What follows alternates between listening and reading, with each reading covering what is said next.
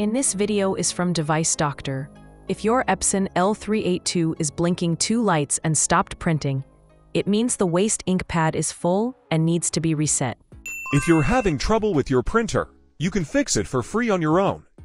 If you have any technical questions or aren't sure which printer to buy, just ask us for expert advice and free support.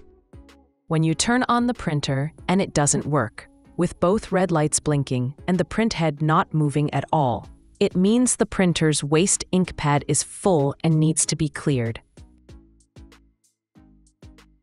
Connect your printer to your computer using a USB cable.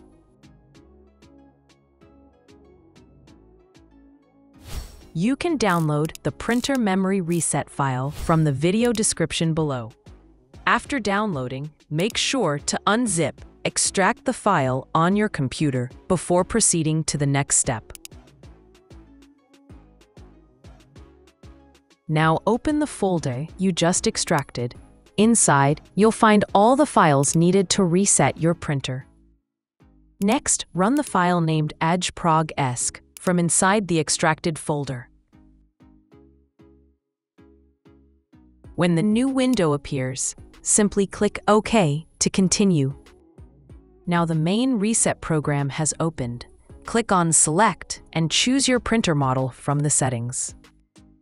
As you can see, this reset tool supports 3 Epson printer models, L382, L386, and L486. Set the destination to either CIS or Euro. It doesn't matter. I will choose Euro for this tutorial.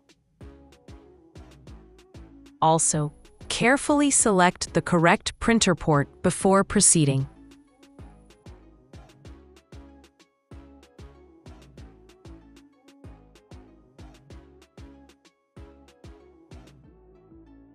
Important note: disable your antivirus.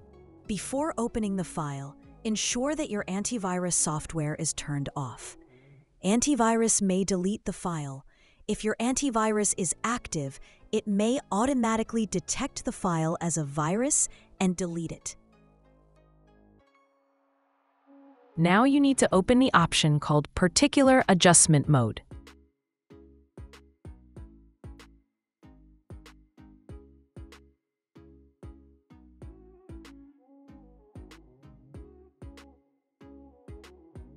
From this menu, find and open the option called Waste Ink Pad Counter.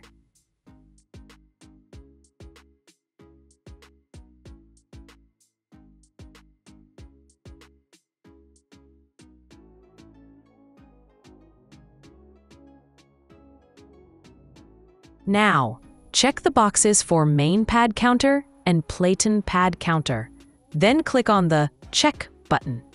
This will show you whether your printer's memory is actually full or not.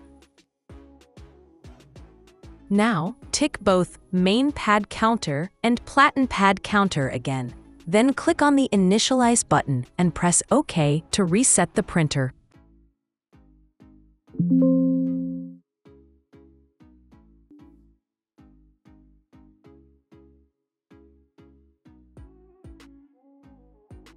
Your printer is now fully reset. All you need to do is turn it off and then turn it back on.